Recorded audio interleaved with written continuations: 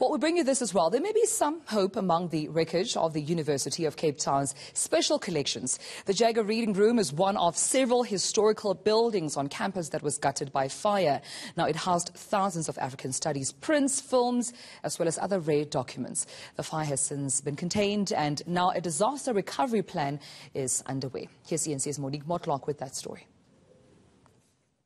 The absolute horror of coming to terms with that loss is something we're still going through.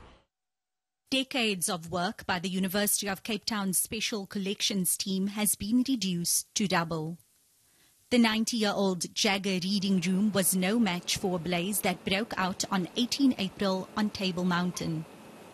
Housing one of the most extensive collections of African studies material in the world, the loss of the building is devastating.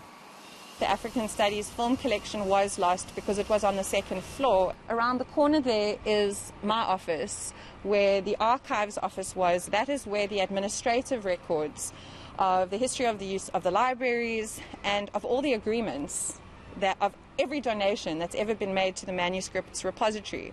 So the loss that is felt is not just our loss, it's an international loss. Singer says they are in the process of a digital preservation system. We will be digitally not just backing up our scans, we will be preserving those scans so that servers go down, we can't lose it. Unfortunately, not everything was scanned, but to those who wonder why not everything in the libraries, everything in the archives was scanned, it is not realistic to expect that. There's hope. Water is being pumped from the basement, but Singer says it seems the losses aren't as extensive as they initially thought.